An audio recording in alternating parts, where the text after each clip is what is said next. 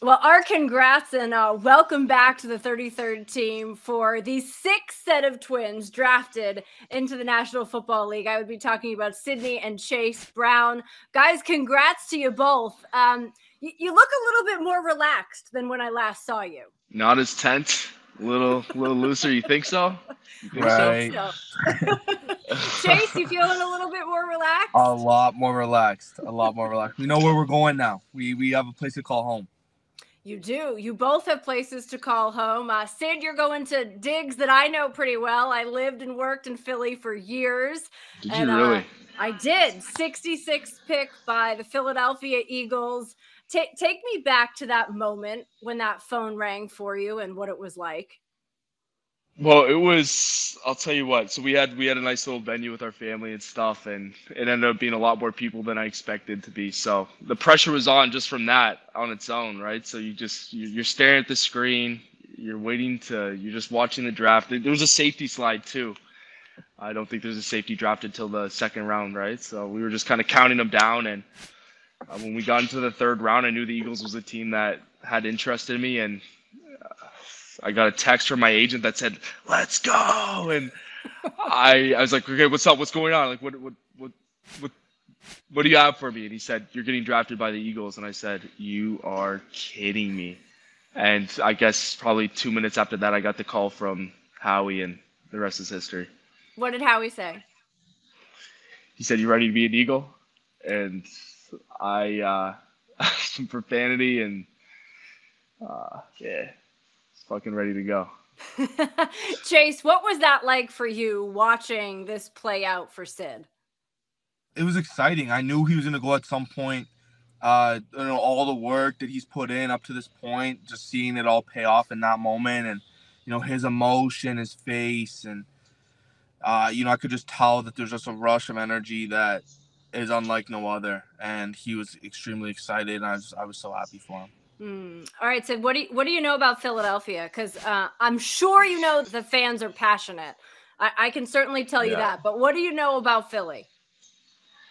I mean, other than the championship program and the amazing fan base, I know nothing. So I'm going to lands I've never explored in my life, and it's going to Uh, be interesting. It's going to be a new situation. It's going to be cool to see how it goes. And Philly is what I'm going to call home now. there you go. Well, I'll tell you what. They love gritty players. They love humble players, and make it your home, and they'll love you forever. That would be my advice. Having lived and covered the Eagles, Chase. So you're still sitting there. You're psyched for Sid, and you're waiting. So take me into what it was like as you're sitting there watching, and then you find out, boom, it's going to be Cincinnati. Yeah, I mean, I don't even want to reflect on how I was feeling um, after Friday night. I was stressed. I couldn't sleep. Um, yeah, and then I waited about 100 picks later until I got selected, but it all paid off. It doesn't really matter where you go. It's all about what you do once you get there, right? And I'm just grateful for this opportunity, and aside of that, just going to a great football team that has great ownership, great coaches, great players, and I'm just trying to add to um, the culture and what they already have going on there. Like they're in the right direction, and I'm honored to be a part of that. Yeah, what was the phone call like? I didn't even I couldn't even say words. I was a loss of words. So it was emotional. I was pretty stressed out, but I God has the right plan for everybody, and just gotta trust that and know that you're in the right position, you're in the right place. Just focus on where your feet are, and you'll make the most of that opportunity. Indeed. Sid, what was it like kind of watching Chase wait and then seeing him get that call? Yeah, it was just as stressful for myself.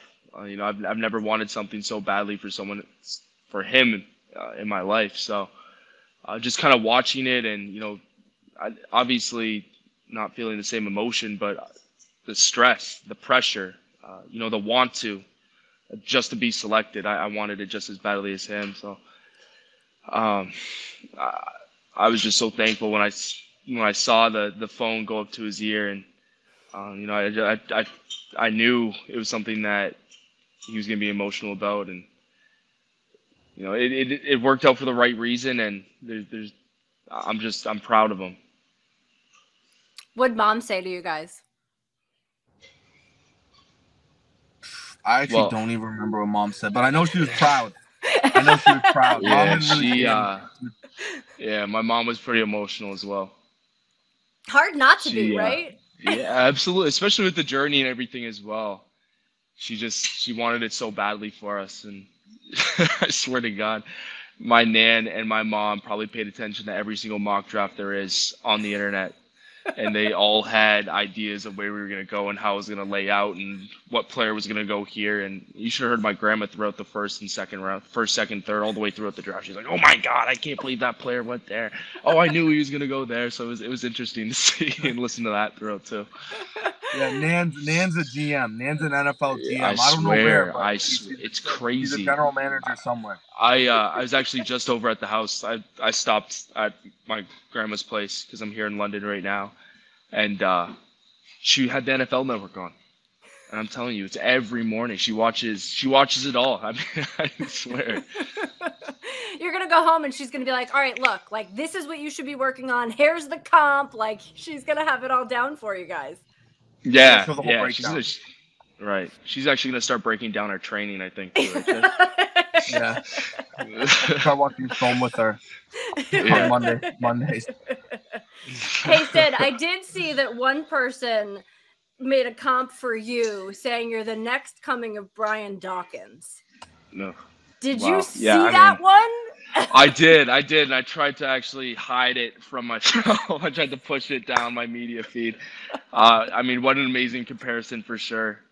But yeah, I mean, there's a lot of work to go before I'm a caliber player like that, and obviously he's one of the best to ever do it. So, I hope I have the opportunity to say that I was able to do what he did.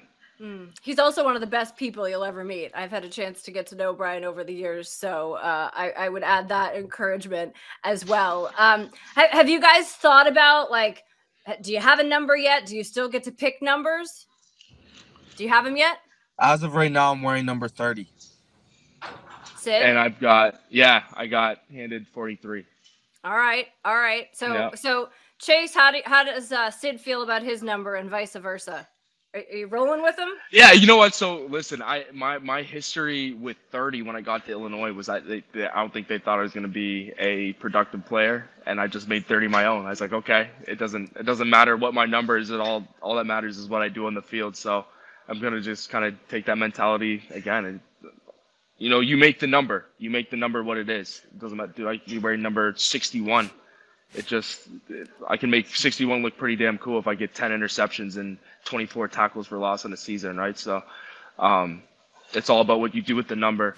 And sorry, I thought my dog was gonna go to the bathroom there, but yeah. Louis. The dog's name is Louis? My dog's roaming around. He's going crazy. What kind of dog is Louis? It's a Yorkie. Louis. We're trying to have Louis come say hi. He'll work his way here. Chase, you go ahead. Talk about it. Chase, you feel like you can rock any number too? Yeah, I think Sid made a really good point there. The number doesn't define you. It's what you do once you get there and the work that you put. There's Louis. Hi, Louis. Oh my gosh, so cute. What's up, guys? Say hi. You can go now. I love the Louis cameo. All right, so the number doesn't define you. I love that. I think it's so smart. It's what you do out there that does. What do you each expect to see each other do, right? Like as you get out there. Sid, I want to hear what you think Chase is going to do joining this Cincinnati team and then vice versa. Well, you got a highly motivated player that is probably one of the most talented running backs in this class. You got the work ethic and the mental drive that he carries with himself on a day-to-day basis it's hard to match. So I think he's going to add immediate value to the team just based off of that. Not only that, but you got one damn good football player there too that I think could be extremely productive there with Mixon. So I'm excited for him. It's an opportunity for him to go show what Canada's about and kind of what us Brown boys can do. So uh, I expect the best out of him, and I know he expects the best out of himself as well. Likewise, I think Sid's going into a championship level defense where he's going to add value to what they have going on there. I mean, he's productive. He does his job to the best of his ability, and on top of that, he's an extremely hard worker and highly motivated. So I'm excited for him. High expectations, and I know he'll do well there. Have either of you heard from any of your new teammates yet? Yeah, a couple. I've heard. Yeah, you go ahead, Chase. Chase, go ahead. Yeah. No, I said I've heard from Joe Mixon and a couple other players, and they just reached out and just welcoming me and just introducing themselves before I get there. Kind of cool. Sweet. Sid, what about you? Yeah, just one. I've heard from Jalen Hurst and then the rest of the coaching staff. So it's yeah, that's funny. That's funny. You couldn't That's wait funny. to say that. No, Oh my goodness. Thinks I'm fanning. Hey, right? Like, you do have to pinch yourself a little bit, though, right? Like, these are your new teammates. Yeah, I mean you got players that have done amazing things in the league, right? And you got an opportunity to do the same. It's awesome. It's awesome. Have you spent any time looking at those mocked up unis of you guys in your new dress? That's pretty Yeah, cool. yeah. It's pretty cool. Yeah, I mean, yeah. I can't wait. It's gonna be cool Yeah. to kind of put that together. Yeah, absolutely. Absolutely. Overall, I mean, yeah, go ahead. yeah, my bad. What's No, that? Joe, go for it. No, it's cool because you can't really envision it. But we had, I think, Illinois football put a couple of things together for us, which looked pretty neat. Chase running the rock with the all black Bengals jerseys and stuff. Chase? Yeah. Yeah. Okay. What do you guys think about that? Because you'll be in different places, right? So, like, this is kind of a first, and I'm sure, like, there's going to be a lot of this going on, like Zooms between the two of you, FaceTime, whatnot, like just catching up. But you're also both going to teams that have been there of late, like Super Bowl caliber teams, which is pretty cool when you think about it, that you're both joining programs of that caliber. Have you put any thought into that? Yeah. I mean, I honestly. put it. Yeah. I mean, it's all about what we can do and what we can add, right? I think the best thing we can do is just compete. Help the team in any way we can. And at the end of the day, if you're competing at your best and being the best version of yourself, I mean, good things are going to happen, not only for yourself but your teammates as well.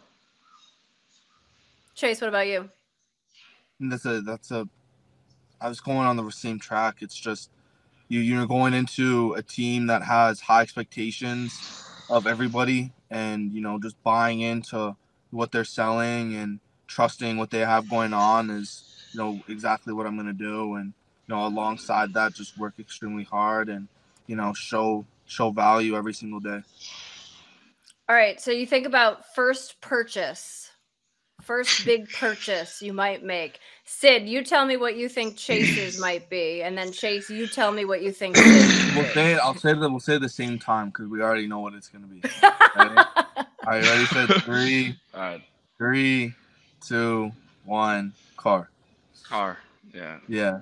What kind of car? Do we know what kind of car?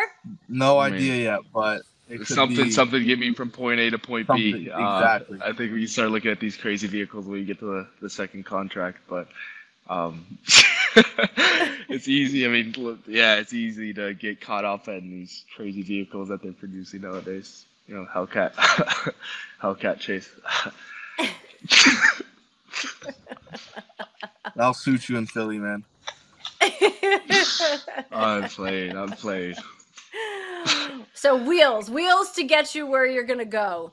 Who had the better dance move to celebrate? Dance move. I'm not. Neither of us can dance. Dance move to celebrate what? Getting drafted. I think I had the knee slap going and stuff. I thought. Stop, bro. Chase had That one right there. Come on. Come on. Come on. Oh, guys. Oh All man. right, Whatever. good times ahead. Good times ahead Yeah, for the Brown Twins. absolutely. Chase, you head to Cincinnati later this month, right? Yep, Couple weeks? May 11th. Sid, what about you? I'm there this weekend. Awesome. Enjoy Yep. Philly. Enjoy Cincy. Congrats. And we'll talk to y'all soon.